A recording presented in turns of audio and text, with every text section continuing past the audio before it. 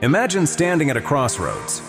To one side, there's a path that promotes division, where we categorize and exclude based on differences. To the other, a path of unity, where we embrace each individual's entirety, their strengths and imperfections, their unique contributions to our collective story. Today we talk about choosing the latter, about embracing wholeness rather than endorsing exclusion. In a world where the pressure to divide is prevalent, remember that every time we exclude, we deny ourselves the full richness of human experience.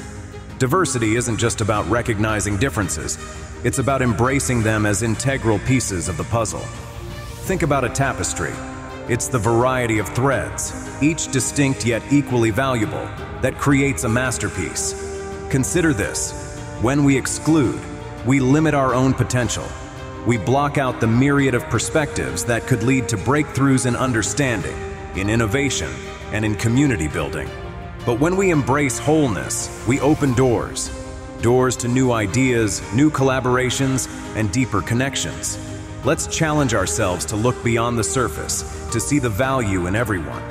It's not about tolerating differences, but about valuing them. We are all more than a single story, more than a stereotype. Every person is a complex, dynamic collection of experiences, beliefs, and dreams. By recognizing this, we cultivate a society that thrives on inclusivity and respect. So I urge you, let's make a conscious decision to embrace wholeness. Let's replace judgment with curiosity, exclusion with inclusion, and fear with understanding. In doing so, we not only enrich our own lives, but also contribute to a world that honors and celebrates the full spectrum of humanity.